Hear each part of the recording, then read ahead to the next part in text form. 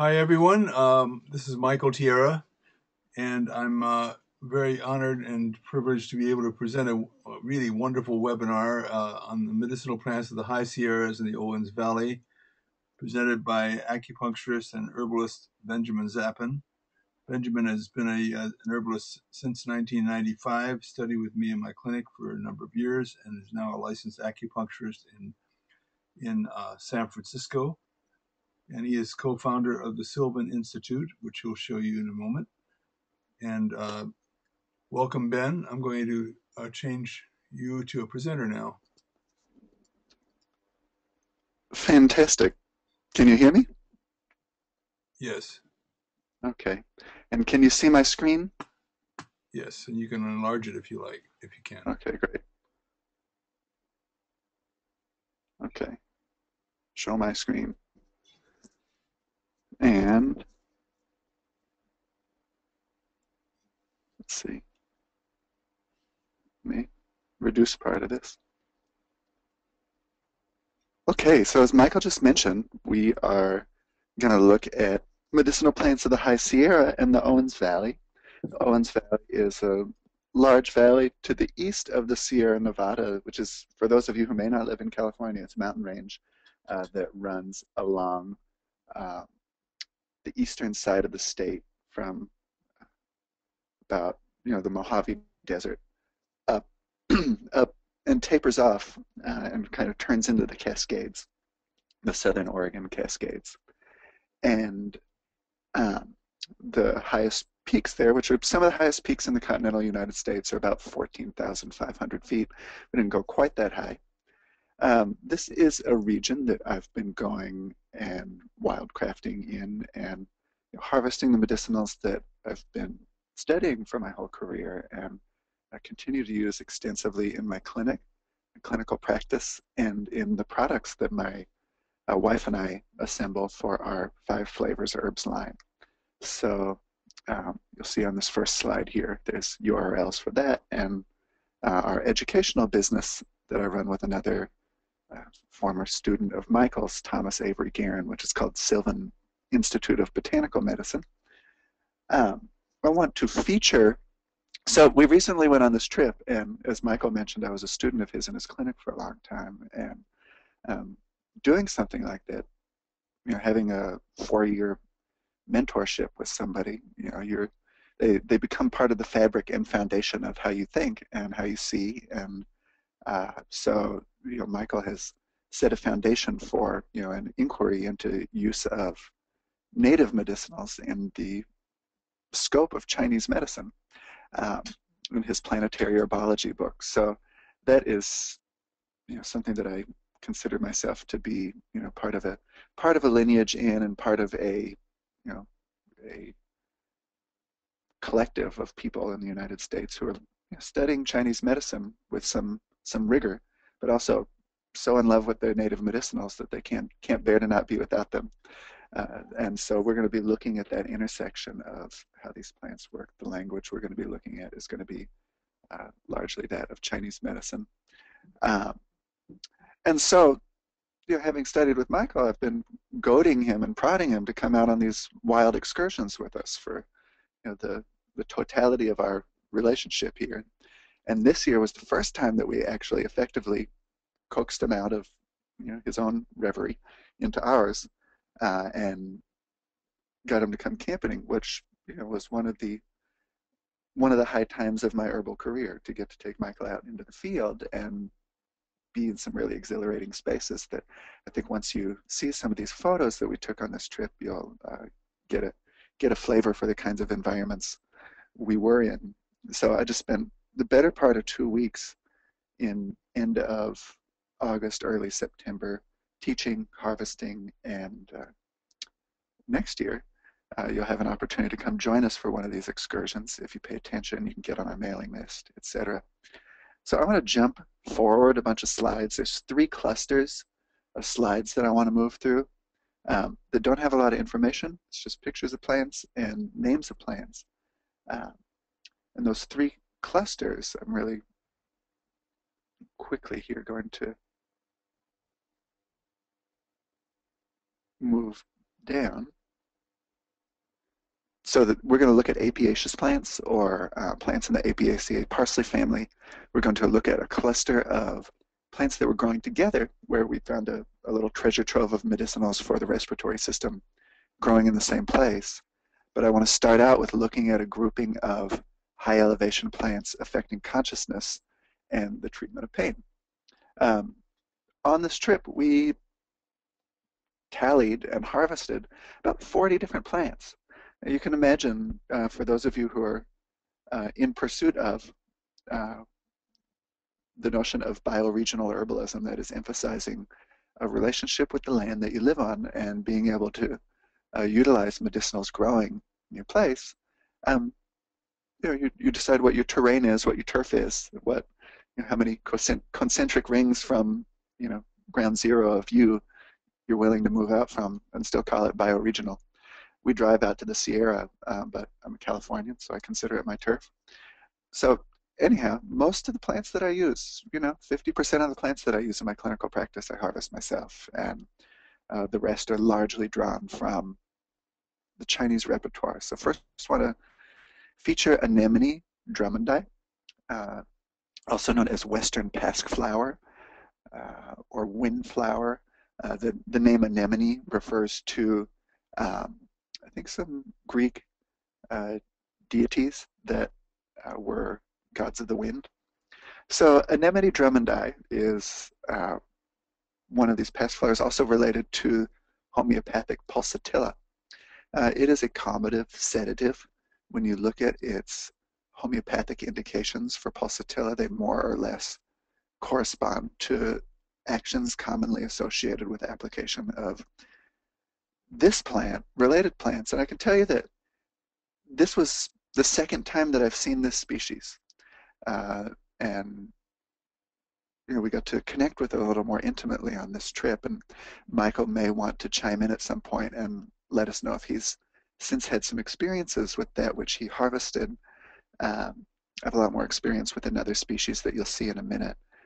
But it's a calmative sedative that's a low-dose botanical commonly associated with being used in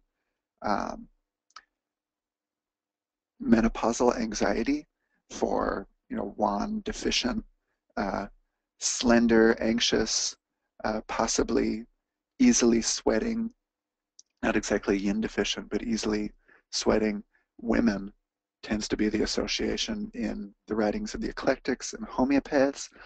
I do not think it's gender specific in any way. That was an association that they drew. Find it crosses the line neatly into treating men of similar constitutions. This, again, frail, anxious, meandering thoughts type of individual.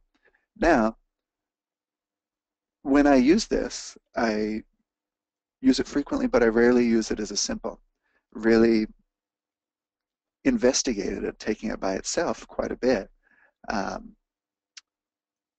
Again, in low doses, higher doses, and find that it really anchors thought. And when you think of what wind does in the body, wind creates movement, and I tend to feel like there's a bit of a doctrine of signatures thing happening with this plant because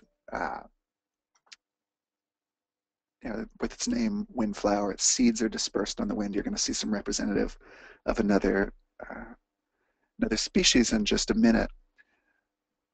You think about what wind does with consciousness. It is erratic movement. It's unpredictable. It's unstable. You can think of meandering thoughts, repetitive thoughts, some anxious, unuseful, worrying tendencies. These are all associations that I have with anemone. You can think about how wind is generated in the body, and it can be generated by both dryness. You think about the wind that's generated in the desert or in high elevations, along with dryness, and that it can create dryness. Being very figurative here. So this can really anchor that type of wind from dryness and wind from dryness generated by stagnation, of blood, of dryness of liver blood is a common scenario, liver kidney yin deficiency, um, if you still believe in yin deficiency. Um, and also from If you don't dryness. believe in the indeficiency, you're in the wrong place. Um, anyhow, so I tend to see this more with cold individuals. And as I mentioned on our camping teaching trip, uh, one of the most common patterns that I associate this with is one of deficiency cold of the kidneys, but in somebody who is fairly frail. Um, and it's really a cinnamon twig constitution. If you read into um, the different constitutional types associated with some of the Chinese formulas, I recommend looking at Huang Huang's 10 Formulas Constitution book. And I know Michael in the East-West course shares some of this information also. Um,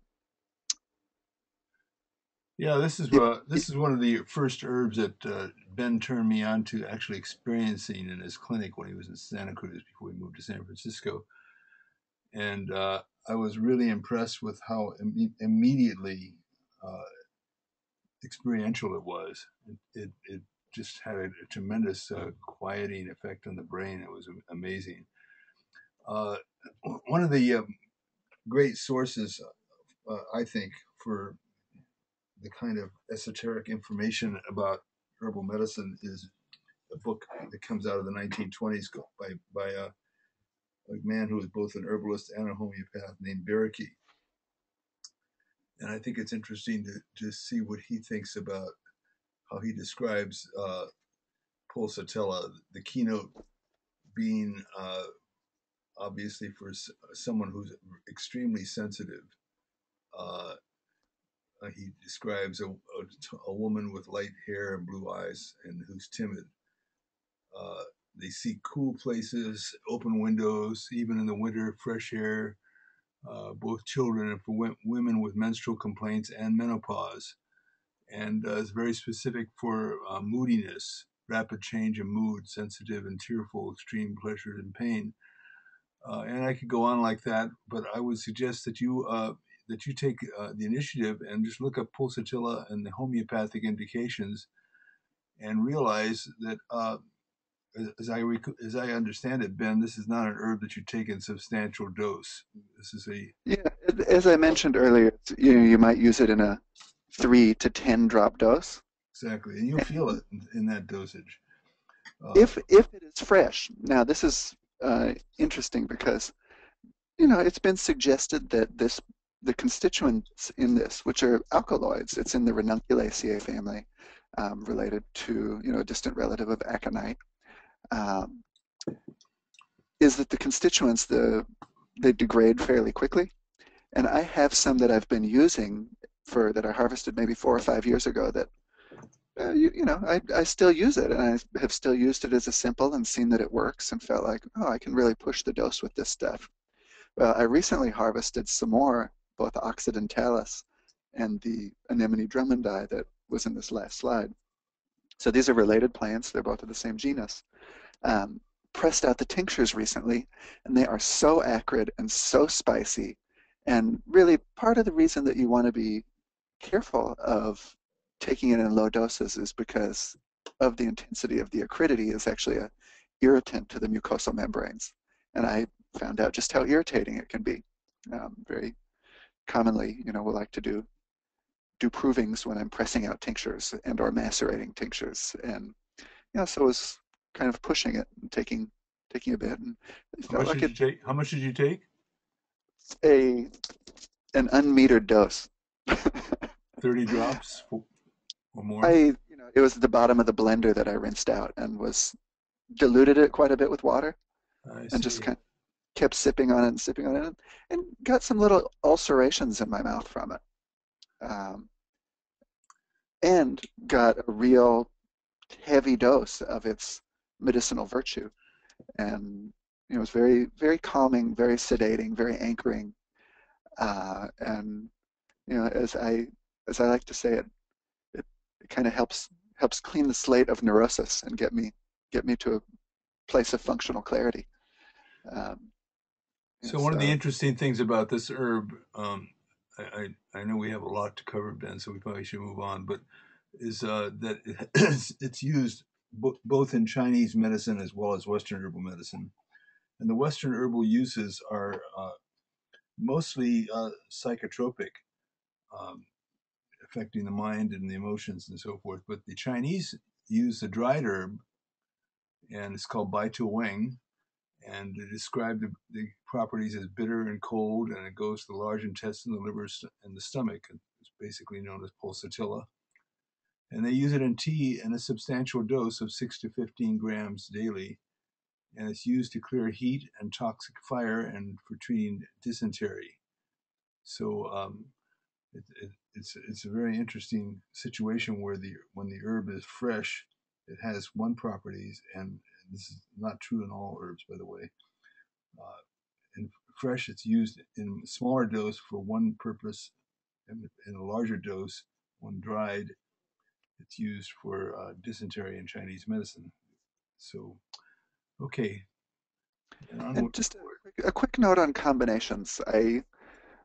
For treatment of anxiety, for the mind calming, I'll very frequently combine it with skullcap, with Western skullcap, either a native species or Scutellaria lateriflora, and California poppy. I feel like it combines exceptionally well with those for calming the mind acutely while using other remedies to support the constitution. And as I mentioned, one of the things that um, I use it with a lot is cinnamon twig formula with oyster shell and dragon bone.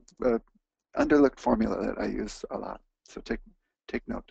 Yeah, these herbs from Northern California area are so strong they would make most Chinese herbalists really sit up and reconsider adding them to the Materia Medica. They're really powerful. And Pulsatilla anemone is one of them, and the others that Ben was going to tell you about are pretty amazing. They're very experiential. Okay, it's Yeah. a beautiful picture. Um, this is actually on Mount Shasta, My which is a holy nice place to go mountain. My view, holy mountain. but not harvest anemone. It's very scenic. Yeah. This is peony brownii, and uh, again, this little cluster is things that can treat pain and treat consciousness, and the application of peony in Chinese medicine is vast and varied. Shows up in one of three species in just about uh, every possible formula. You see Mudan P in all of the Rehmannia formulas. Um, Anywhere that cinnamon twig is applied, you see peony show up as a supportive herb. It's usually showing up with either a warm acrid herb to release the exterior to constrain the dispersion of that warm acrid herb in the case of being a complement to cinnamon. In the case of bupleurum or chai hu, it's almost always used as an auxiliary herb to buffer the dispersion. So it's sour, it restrains the leakage of fluids, but it's also moving. So it has dynamic functions that are seemingly contradictory within the same plant. Um, Also its relative churchow or red peony will be used to disperse blood. Well, I've developed quite a relationship with peony brownii and peony californica, which are our two West Coast native species. The range of californica is really from the Bay Area down, mostly in the coastal ranges, down to northern Mexico. Um, Peony brownii is found in all the coastal ranges and interior ranges, mountain ranges, um, from about the Bay Area north, including in the High Sierra. I could talk a lot more about its range and habitat and growth form, etc. But these are some of the sliced roots. And if you smell its aroma, there's a lot of similarity to both Churchow, red peony, and Mudan pea. I tend to use this like those, which from a Western herbal action point standpoint, we're looking at emmenagogues, things that can moderate menstrual discomfort, looking at uh, antispasmodics, both looking at using it as an antispasmodic both for skeletal muscle and smooth muscle. So can use it for menstrual cramps, hiccups, um, pain of the neck and shoulders with some of the plants you're about to see uh, coming up. So what do we know? We can combine peony with licorice, which is, oh, I'm forgetting the Chinese name for that formula. Anyway, you combine Peony and just those licorice. two. Yeah, yeah, Xiaoyao Gansao is the Chinese name for that. So that is used as a foundation for treatment of pain anywhere in the abdomen. And if you look at the amount of formulas that that little rudiment shows up in, it's really vast.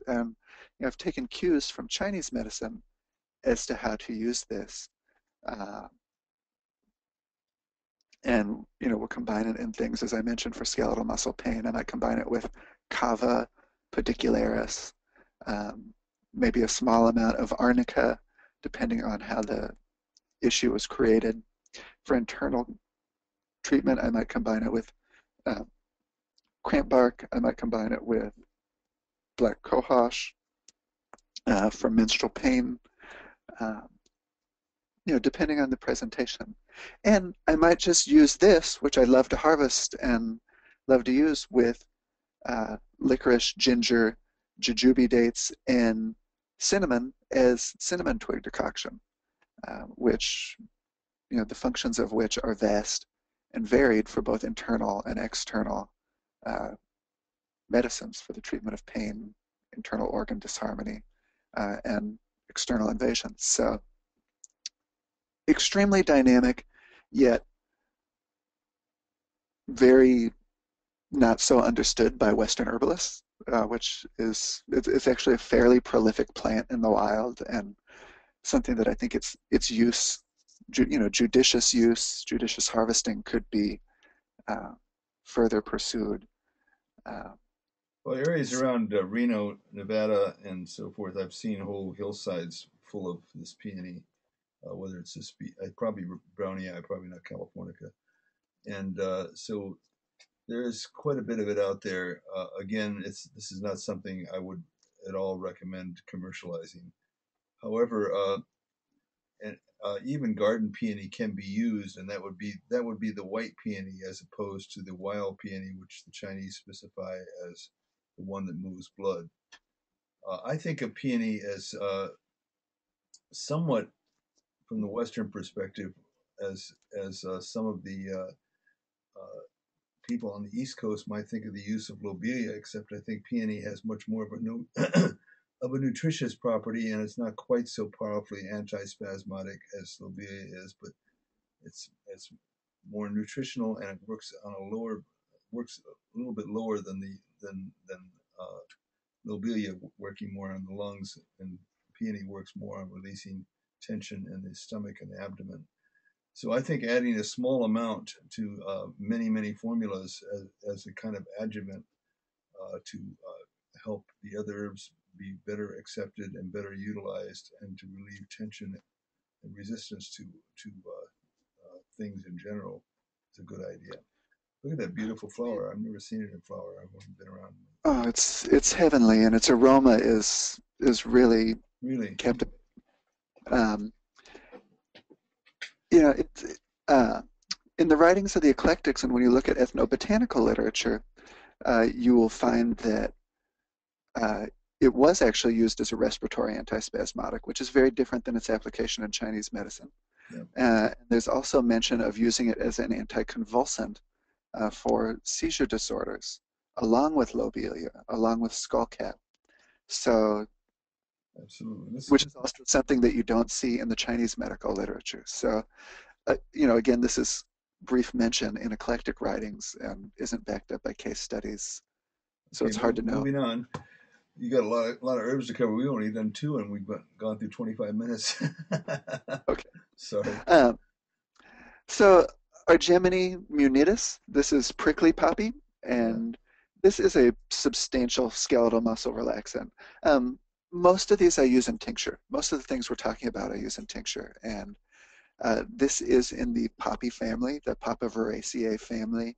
Think of other plants that are related that you may be familiar with and have an association with treatment of pain. California poppy I use a lot. Um, Corydalis, That's one of my favorite herbs currently, California poppy. I've yeah, just it's I've just never seen a better herb for insomnia than that. for insomnia, for anxiety, for road rage. And it's Um, so easy to grow and so easy to make. I mean, it's just it ridiculous to think of how it effective it it is. should be more celebrated than it is. There's people that Um, you know who are on Ambien. Tell them to start taking a teaspoon of California coffee before they go to bed. Um, um, so our Gemini here, which this is very scenic. This is the eastern slope of the Sierra. This is around Bridgeport, en route to some hot springs, looking out into the valley. And this is much stronger than California poppy. This is one of the stronger native analgesics that I know of.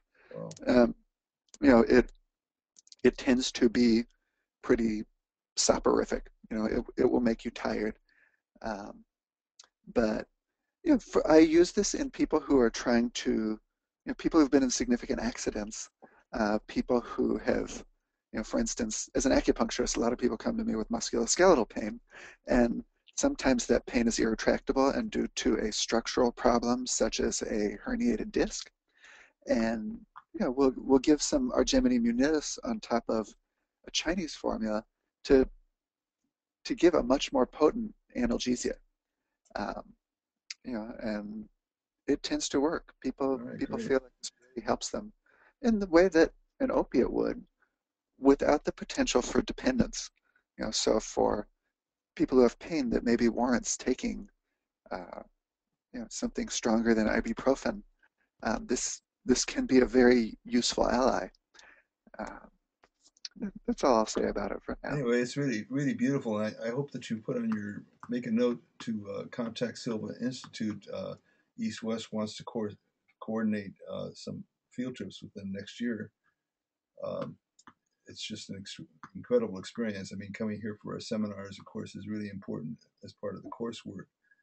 But most of you would really like I'm sure, to get out into the wilds. And Ben and Christopher Hobbs sometimes goes along. I go along. Brian Weisbuck goes along, and it's just a blast and to be in these beautiful places and people are talking about herbal medicine the whole time. And for it's a very important opportunity for fellowship in the wild. And the other thing is And we don't want to take any more than 15 people. So if you see it one you want to go on to, you better register right away. We might put up another one, but having too many people along takes away the fun, I think. Don't you, Ben? I think so. Yeah, Yeah, it's a really great opportunity for an intimate experience, yeah, and it can be overwhelming with too many people. absolutely. And it's too many people for me to cook for on a camp stove. Oh, and Ben's cooking. Oh, that should be a separate thing in itself. He cooks for the seminar, and his cooking is amazing. Even his outdoor cooking was amazing this last time.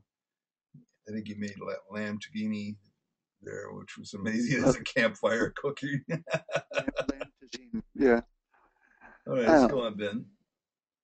so here's Valeriana sachensis, which I think I have a sexier picture than this. Um, Earlier on, this That's an is intense plant. one of our native valerians, and so something that I've been exploring as a topic of interest, and just really just something I've been in awe in that I want to transmit is when you find formulas in the wild, use them. And in this place that we took a group, which was at close to 10,000 foot elevation, what was growing together but anemone, valerian, and a couple other plants that will show that are useful for that are psychotropic, that will shift your consciousness and can alleviate pain. Um, Valerian, this native valerian, and anemone growing right next to each other. So it's there's something about the environment that is providing us with a cluster of plants that intersect nicely with aspects of our human experience. And it's I don't believe that. That's all right. Go ahead. But Michael doesn't believe in divine intervention. uh, I'm not, it's a, it's fine. it's a, It's poetry. it's a way of being in the environment and interfacing with it. And I have other examples. I don't think that you should just start picking clusters of plants in the same environment and thinking that they're supposed to do something because they're together. It's, it's a correspondence, if you will.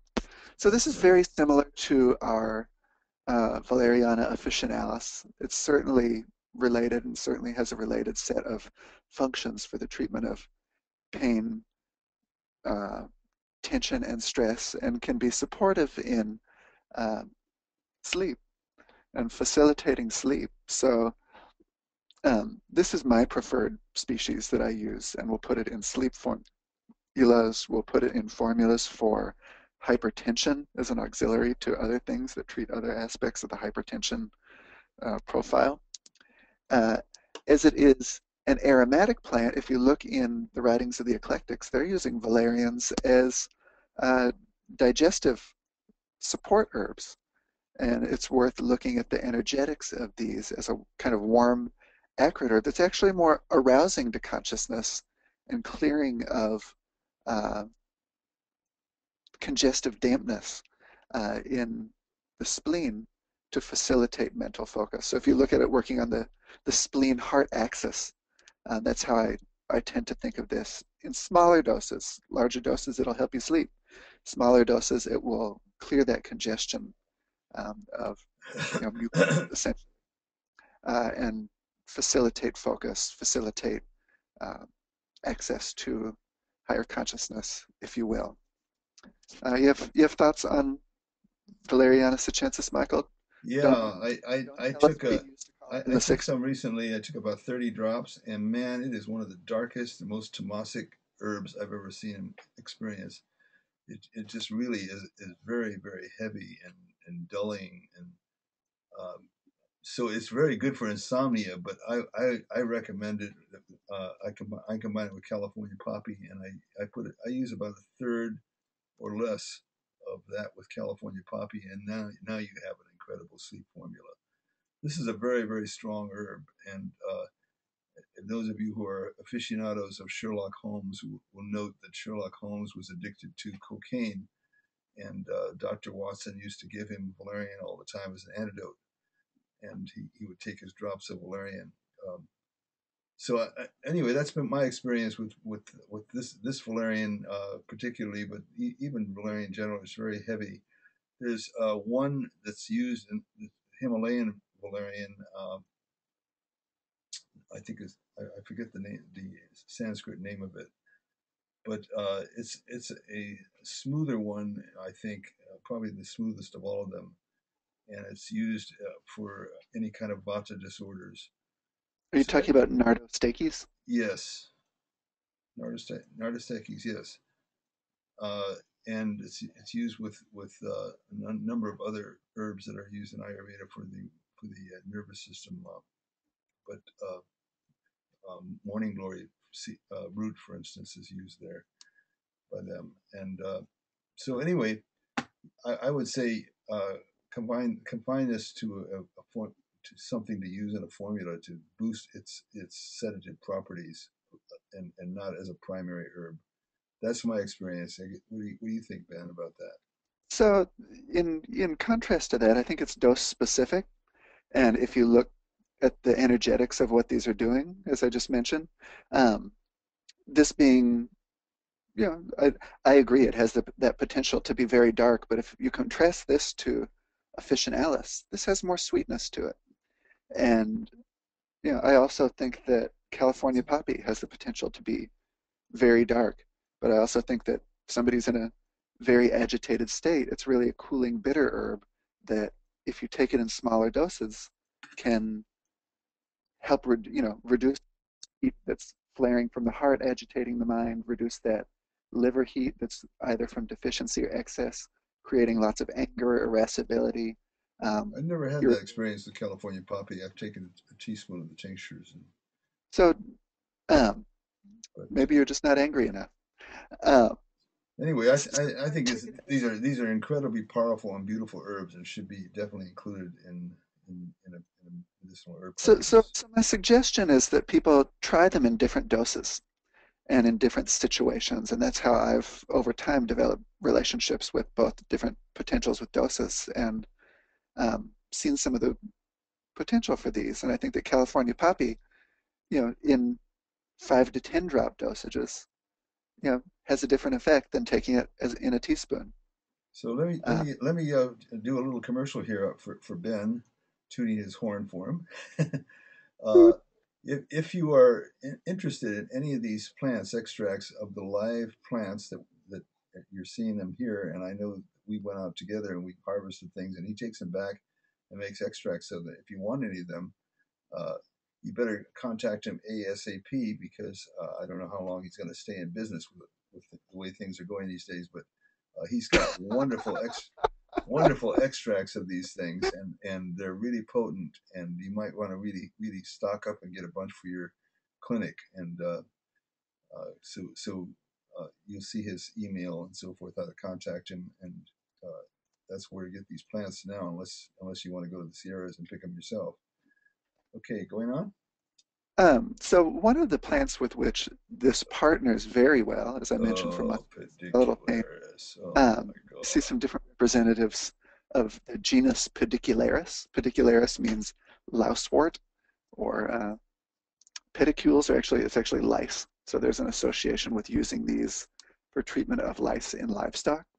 So this is a few different species that we saw growing in the same habitat, Pedicularis semibarbata on the left, and Pedicularis groenlandica growing on the right. This is like Here is a non mind altering marijuana.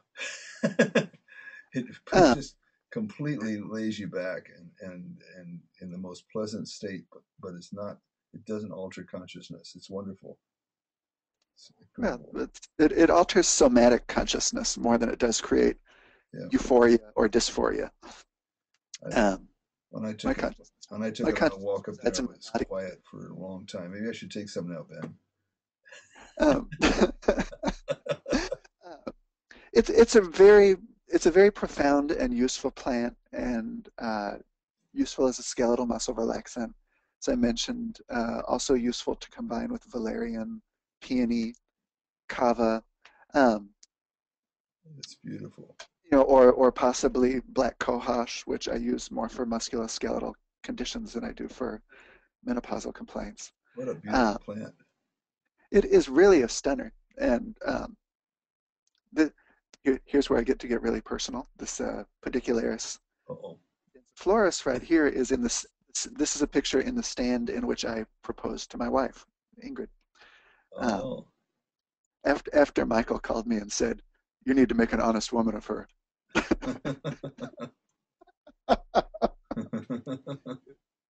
It was because Michael told me to do it. Yep. Uh, She's a great lady. yeah. Um, so used as a tincture or used as a tea. Some people take to smoking the flowers. Interestingly, in the Chinese literature, there's 6 or 7 different species, not commonly translated in English, but our dear friend and colleague Thomas translated some of these and found that this is a plant that is associated with nourishing the kidney and liver yin and relaxing the tendons.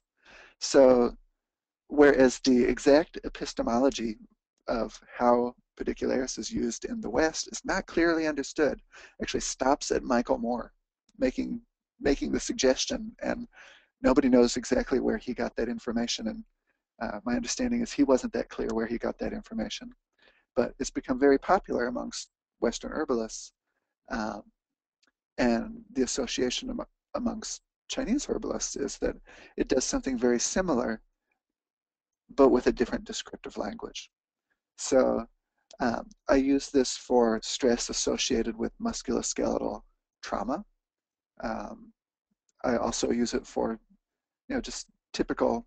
I think we all have some musculoskeletal trauma in the modern world from driving and using computers. Unless you're doing yoga every day, you your body's familiar with some of this tension that's accumulated in Yeah. some of your larger muscle groups. And and I will also use it as an adjunct to other forms of therapy in treatment of post-traumatic stress disorder.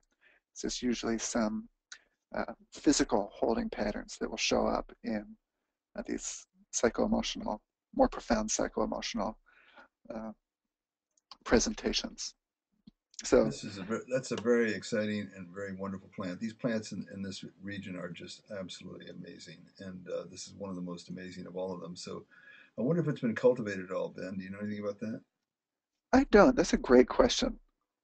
I hate to think I people have to don't look have to into that, inform see me. if Richard's done anything with that. It's very popular in Oregon amongst different Oregonian herbalists. Howie Brownstein's probably This done the is such most a with it. great herb. It shouldn't be legal. Well, No, so I think it should be legal. look how gorgeous the flowers are. These are all related plants that do something very similar, and look how distinct they are. And look at the one on the right, the Groenlandica, the little elephant heads. Um,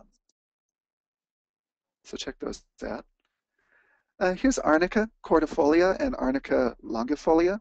We saw 2 or 3 different species of Arnica up in the High Sierra, and we won't spend too much time talking about this, but our grade A herb, either used as a liniment, an oil, or a salve for musculoskeletal pain. It works to quicken the blood, to move blood in case of trauma from around the joints, from the muscles, will eliminate or prevent bruising. Uh, this is a real, very powerful plant that obviously is rather popular. Um, some of the more popular transmissions of its use have come down from Europe. Well, it's widely available in the Western United States, and you just have to work a little bit to get to it. I can tell you that fresh arnica liniment, that is liniment or oil made with the fresh plant, is much, much stronger than anything you get from dried plant material, which a lot of what you find in commerce, a lot of what if you order this from a, a supplier that's like a reputable supplier such as Mountain Rose, that produces wonderful plants, um, you're not getting nearly the same strength of medicine as if you're harvesting it fresh or Hey, Ben, would you purchasing. send me some of that? Yeah, of course. Yeah, I need some of the fresh one because I don't have any of that. I didn't realize that, and I'm sure you're right. The fresh one's the best. Um, and it's very aromatic. It's one of those plants that once you smell it in the wild, it has this fruity bubblegum scent that uh, once you're exposed to that, you'll never forget what it smells like. It's just so distinct. Poisonous Um, internally. yeah, and it can be used in low dose as a tincture. And what So dose do you similarly, recommend? similarly, it's an irritant, but you can certainly use it in 3 to 10 drop dosages. Put 10 drops in a couple ounces of herb, and you'll be safe. Yeah. Another very poisonous plant, Aconitum columbiana. I didn't get this had gone past the flowering stage when we got to it, but something that you can have an opportunity to see in the High Sierra is this plant that, as you may know, is a staple in the Chinese repertoire, fuzi. Um, Used homeopathically or used in small drop dosages, it uh, is a very different plant than fuzi. I use it in liniments along with arnica topically. Um, can use it in liniments for pain and trauma, and you'll see a lot of applications of this in liniments in Chinese herbal medicine also. Um, can also use it in liniments for shingles. Use it with blend a little bit of it into St. John's wort oil, and it will help. Uh, the St. John's wort oil will help reduce the inflammation of the expression of shingles. This will topically also deaden some of the inflammation of the nerve. So, um, well, I'm going to cut to the front of this. I'll show you really quickly our uh, URLs here. make sure to take note of Sylvan Institute of Botanical Medicines. Um, we have a lot of really exceptional uh, courses, and there's a lot of free material. So please take the time to tour the free material while you're checking out the free material, which has a lot of interviews of um, some elder herbalists in both the Chinese and Western herbal realm, free bioregional classes from all around the country. And then we have some more extensive series that will really help deepen your herbal studies. Right, and And Ben then is check. one of the adjunct teachers for the East West Herb course also. And Who's that? I, I said you're one of our adjunct Yeah, teachers for our course as well. And so I think it's the Sylvan Institute is doing some great work. I've really seen the webinars that you're offering and so forth, and your products and so yeah, teachings and so forth are really great. I'm really proud of you, Ben.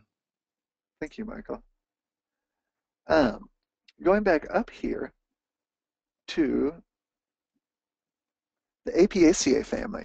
So we're moving on from things that treat consciousness and pain to the Apiaceae parsley family. Several of these plants all grow within the same region. And although Michael eschews the notion that there's something to be taken note of when things that do something similar grow in the same area, um, I'm I'm going just joking. I think there's a lot of poetry in herbal medicine. I wouldn't decry any of the poetry, but what I basically think is that it's a wrong thing to assume that plants are just there to deal with all of the afflictions of human beings. They're there to deal with themselves and to adjust to an environment and to affect the environment around them. And it's just a bonus that we have this symbiotic relationship that we can actually benefit from some of the things that they're doing for themselves that actually have an effect on us.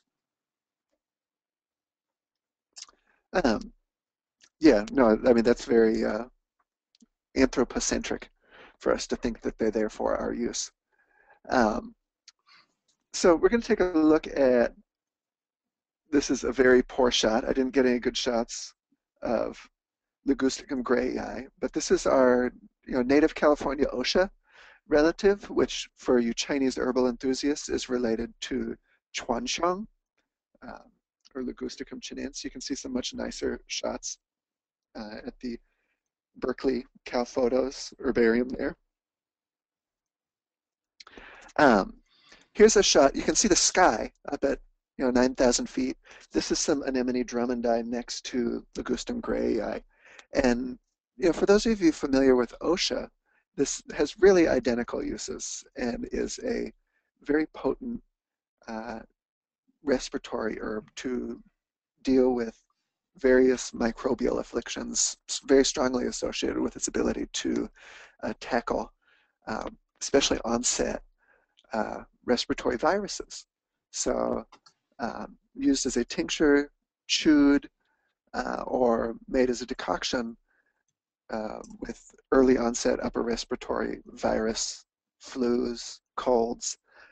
This has the ability to treat both cold and hot presentations. So if you're using a energetic lens to discriminate things, which I think is very useful, you're going to have an understanding of what that means, what phlegm heat and phlegm cold look like, and this is something that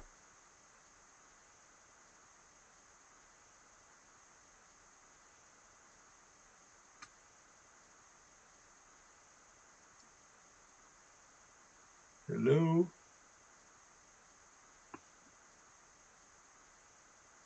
Um, I'll use it okay, for early stage. Ben, you blanked out for a little while, and I think probably with everyone, you might have just blanked out again.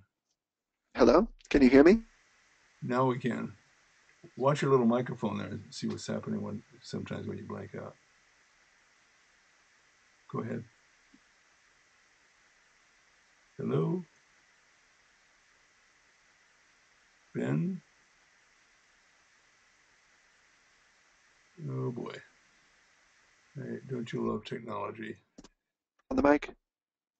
Yeah, Okay, it Ben. says, Why are you blanking out? Any idea? I don't know. Are you, I will. Try not to. Check your connections that they're in firmly. Yeah, it looks like it's in. Um, Oh, go ahead. Oops, now your screen is. okay, yeah. So there we go. That's a nice shot there.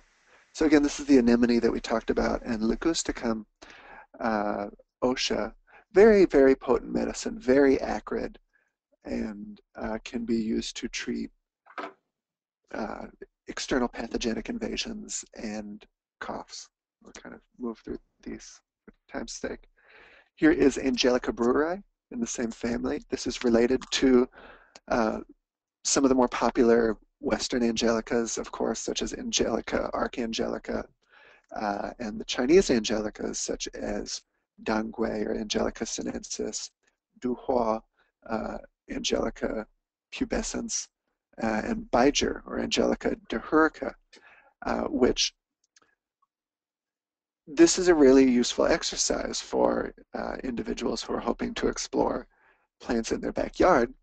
Um, your big backyard that is wherever you live, and how to understand how to use Angelica breweri when there isn't exactly a strong transmission through Western herbalists of how to use it. Um, we can look to all these different species used around the world and gather information and start to triangulate from those, compare and contrast our perception of flavor that the plant exerts. So if you dig the roots of this, you'll find that they are fairly acrid, but they have some sweetness to them, not quite the same sweetness as Angelica sinensis. And we start to look at what all these plants have in common. Well, they all treat pain, but where do they treat pain? So we know that Duhua has an affinity for the low back. That is, Angelica pubescens has an affinity for treatment of pain in the low back. Um, Baijiu, Angelica dehurica, has an affinity for the stomach channel treatment of facial pain and also occipital pain. So we look at the channel distributions. We look at uh, where other apiaceous plants such as Changhua go, and so we can start to say, oh, okay, this plant is warm, and it tastes warm. Its related plants are warm. Um, we can start to feel confident about that, and then we can start exploring it in formulation for treatment of both wind cold pathogenic invasion and wind cold damp scenarios in which that coldness is settling into the body. So looking at using it for treatment of arthritis, right? So, for the individual who says, yes, I get my musculoskeletal aching and pain get aggravated by cold weather, and which you might experience, within a cityscape, or within a time frame in a day. I see a lot of patients who commute and they come into San Francisco from where they live where it's warm and they're like, I ache when I'm here because it's so chilly. So that gives me a lot of information about how I can serve them with plants such as this.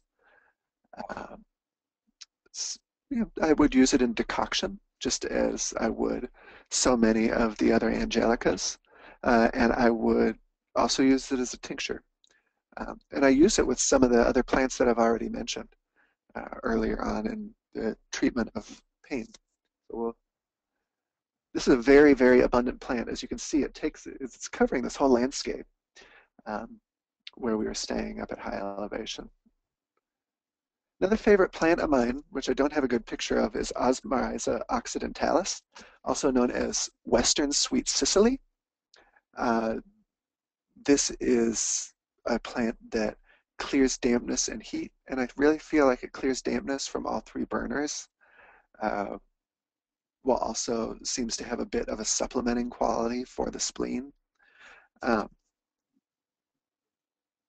because I'm assuming most of this audience is East-West students, I'm taking liberties to jump between Western herbal action type language and uh, Chinese action type language, because you're all either versed in or moving towards being versed in um, that descriptive language of both how to treat and how to observe the body. So uh, I will use this very commonly, most commonly as a herb for dampness in the lower burner or middle burner. So for lower burner dampness, it's usually treatment of dampness and heat, for which I will combine it with Oregon grape and or uh, pau d'arco or desert willow, which is a related plant to pau d'arco for treatment of vaginal candidiasis.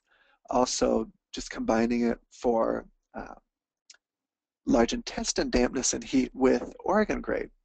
So this functions very similarly to black atractylotus in that way that combines with philodendron bark. You talking about the root or the upper parts?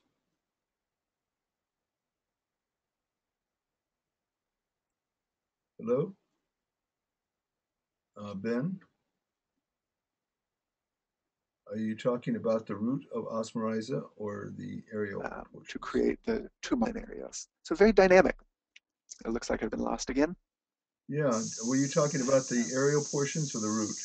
Oh, I'm talking about the roots. And Okay. that's something that Darren and I regretted after our camping trip was that we didn't take the time to dig some of the roots and expose everybody to the amazing fragrance of this plant. I also use it internally very similarly to the application of muxiang or sauceria of Chinese medicine that is used to disperse congestive dampness in the middle burner. So we're thinking about application of something that resolves damp stagnation in the middle burner with signs and symptoms related to qi stagnation, but associated with um, congestion due to you know, inability to transform dampness with more gurgling sounds, maybe loose stools. But you might see this if somebody's had food poisoning. You might see this if somebody has a hangover or have a devitalized spleen uh, over time that uh, is having a tendency in relation to what they're eating create a congestive dampness scenario.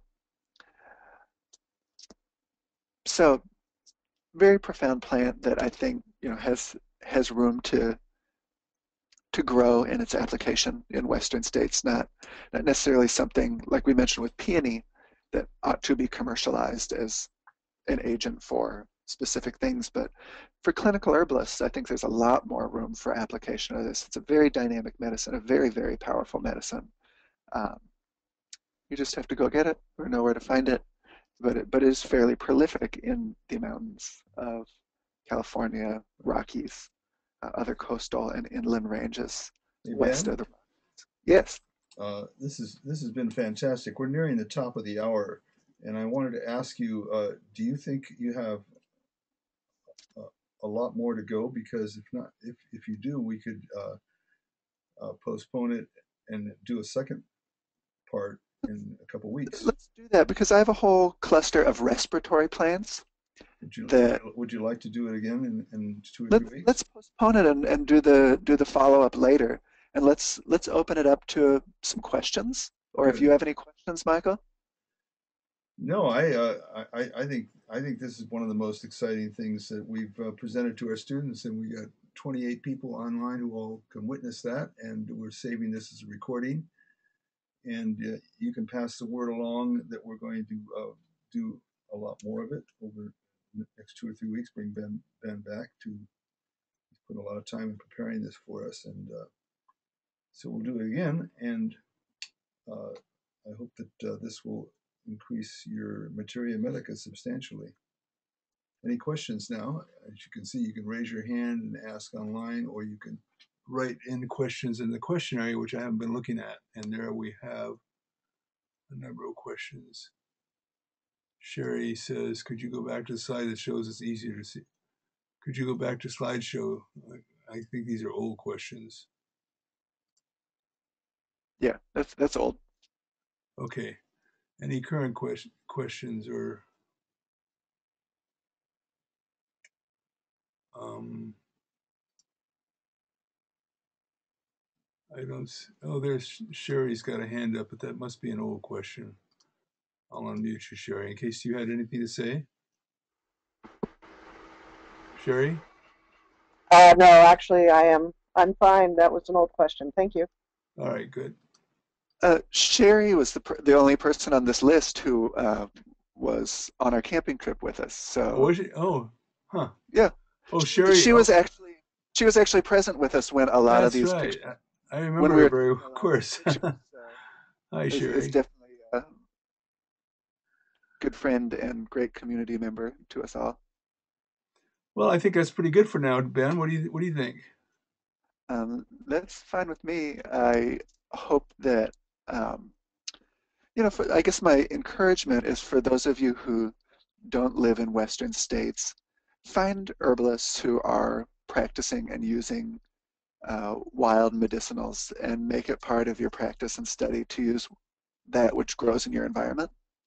Um, I think that the foundation that you're getting through the East-West course is outstanding, and I think that you may need to build your own bridges between that which grows in your environment and the Chinese and Western herbal lenses that you are learning.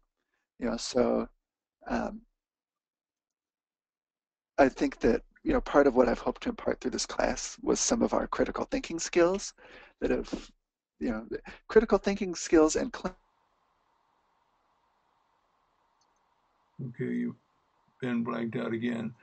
Um, well, anyway, I think this has been a great webinar. Thank you, Ben, in case you can hear me. And thank you, everybody, for attending.